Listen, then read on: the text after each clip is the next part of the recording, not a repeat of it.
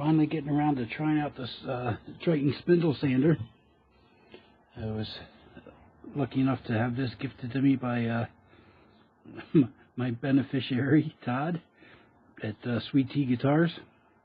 He had won this at one of the GGBOs on the random prize draws, and he already has a full-size one. So he was kind enough to pass this one on to me. So this is going to be the first time I tried it out, tried to use it, and we're going to see what happens. Maybe good, maybe a disaster. Who knows? But get ready for some noise.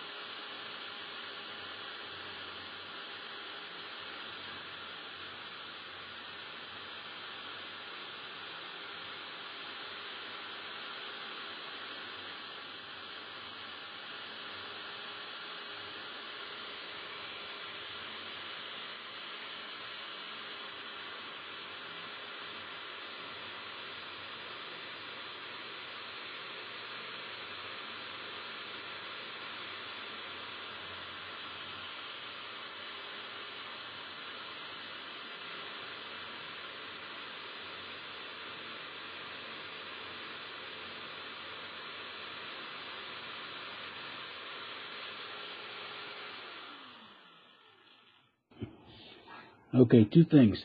Yes, this thing is noisy as hell. Number two, this thing eats up some serious wood. I do notice that you got to pay attention to once you get onto the full side as it turns in, because it grips in here and it wants to shoot it just like a saw or anything else, wants to shoot it this direction. So, alright, so I'm going to pause this. I'm going to grind this down some more, and I'll be back to show you the finished results. Alright, so here we are. We got done with the spindle sander, and took a file to the edge, rounded those off, got it all matching up, got that all nice and smoothed off. So I think we're about ready to start working on the neck to get that put in. So that's next on the agenda. Look forward to that. Okay, I got to give a big hell yeah to this thing. First time I use it today, man. How does somebody make a shop without one of those?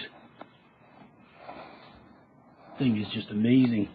Simple to use, noisy as hell, but yeah, it's a must-have for any shop. So thank you again, Todd. That is another awesome piece of toolage you have sent me, and I will put it to good use.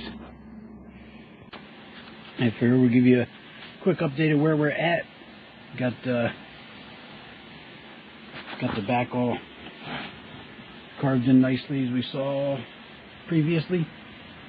Starting to dig down to get the center hollowed out and get the neck actually fitted in there. I'm going to start and get the bulk of it out of the center here, and then start working on my shape. Got the neck joint, or the old neck cleaned up. Got all the nastiness off the sides. Got the epoxy or whatever that was scraped away. So I'm going to fill in the block in here, square that off like a normal neck, and then do the mounting in here properly. So we got that going on right now. So I'm just going to keep going away with the chisel and see where we get today. Alright, we are starting to get somewhere. But, if you look,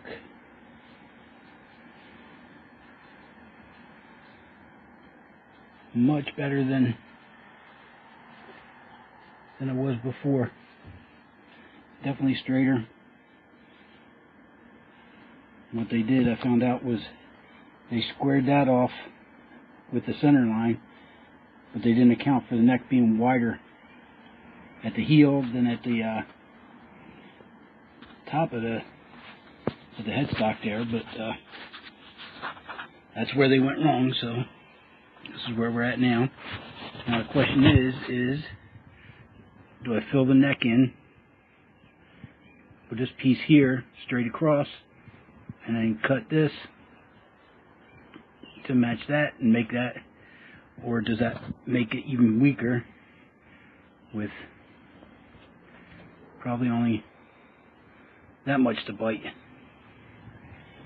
So, questions. I think I'm going to go with filling in the side piece once I get this down to depth.